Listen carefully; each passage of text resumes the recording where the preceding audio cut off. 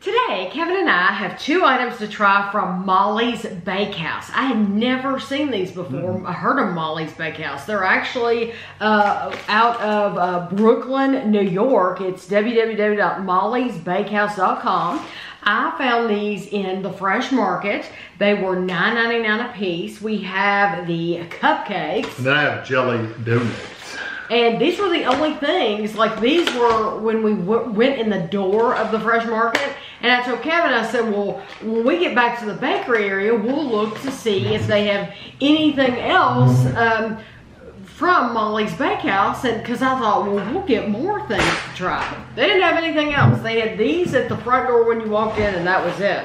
It says, Molly never wandered far from her grandmother's apron strings. Born into a family of European artisan bakers, she was destined to dust up some flour and wet up some tasty pastries. Today, her bakehouse pays homage to her grandmother and namesake as she brings naturally crafted goodness to families everywhere. So this, there's 12 cupcakes in here. Sorry, there's 10 cupcakes. No, there's 12. It says 10 servings. 10, but it's probably not a full cup. Okay, because I was going to say, I can count. There's 12 cupcakes in here. It says 10 servings, 1 ounce, 28 grams is 110 calories. So that's all weight. So we're by weight.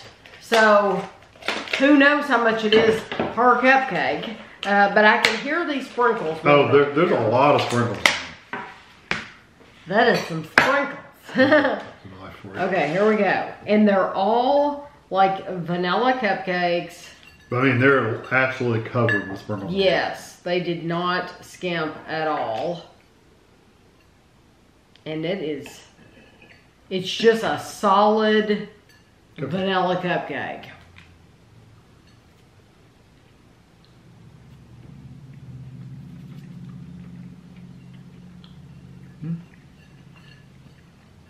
Do you get the dye from the blue? No, it's really good. Go. I mean, there might be something there, but I think it's just the cupcake, honestly.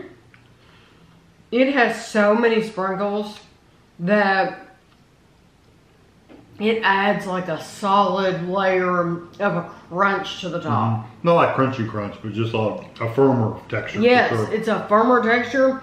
They're not what I'd call overly sweet cupcakes. No, but it's just, honestly, this tastes like I hate, it would probably insult them, but that vanilla tastes like a vanilla box mix that I could make at home. I mean, it's good. There's nothing wrong with it. Nothing wrong with it at all. But yeah, it just doesn't taste that different from what I can make. Yeah, because the frosting is really not super sweet or super vanilla or anything like that. I mean, it's not bad at all. Like I said, it's just not anything like spectacular. It's just a normal vanilla cupcake. What does it say about calories on these?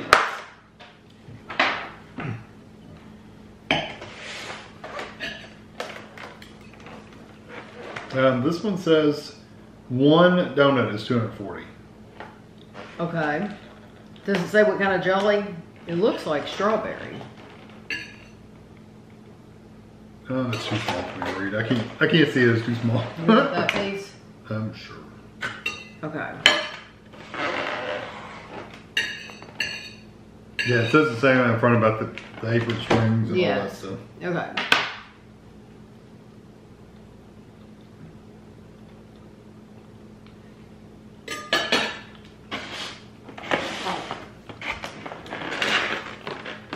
$2.40 for.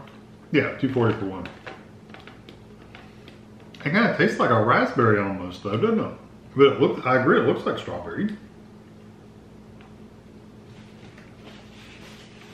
I'm gonna be honest, it's not strong enough of anything for me to figure out. No, I had to take a really big bite of almost all jelly to taste any of them. I like it. I like the jelly in the middle. It is sweet. I'm not seeing the word strawberry. I'm not seeing any Berry, flavor anything? of berry. No. I'm literally not seeing any flavor of berry at all. corn syrup. I mean, and vanilla flavor. It doesn't necessarily taste like any particular berry. It's just berry. It's just berry. It is a berry. It might be a mixture of strawberry and raspberry, but nothing stands out. I do like that flavor though. Yeah, it's good. I don't think these are any better. I don't either. Than a ton of other jelly donuts. I mean, I hate to say this. This is going to sound awful. You can go to Kroger and Walmart. I said this tastes like it was out of a box. You can go to Kroger and Walmart and get their brand of jelly donuts, and it would taste just as good as that. And maybe if you've, maybe they have a storefront, and if you've been there, maybe you're like, oh my gosh, I can't believe they're saying that. But you have to take in consideration that these are probably being shipped to the store frozen. Maybe, or at least cold. And they're laying them out, and so by the time we're getting them, who knows how long, the date was fine, I'm not saying that, but who knows how long before they've been made before we're getting to try them. And so, it's not going to have the same bang as it does if you were to go in their storefront. For us, these do not taste like... They're just okay. They're okay. Yeah, they don't taste like anything spectacular. Yeah, they're absolutely nothing wrong with them. No, not at all. But you're paying $10 for these.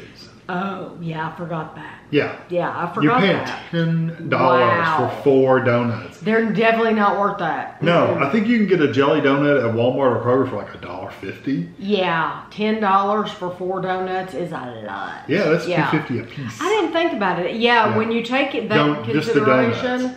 Yeah, well, the cupcakes were 10 as well. I know, but I'm saying these are $2.50 a piece. Yeah. So you have to divide. Well, it's basically $1, a little less than $1 a piece for a cupcake. It just that's just no way. No, it's absolutely not worth it. Not worth that. I hate to say that, but it's when you take in consideration the price. So even though the flavor, there's nothing wrong with the flavor, it's just not at $10. So hopefully we'll save some of you if you go to the fresh market and see these. Unless you just don't mind paying $10 for a vanilla cupcake, but it's nothing any different than you're going to get at Walmart for a vanilla cupcake. Actually, not as sweet as what you get at Walmart. No, unless you just don't care, then then buy them. But I would not get them again. I wouldn't either, especially for that price.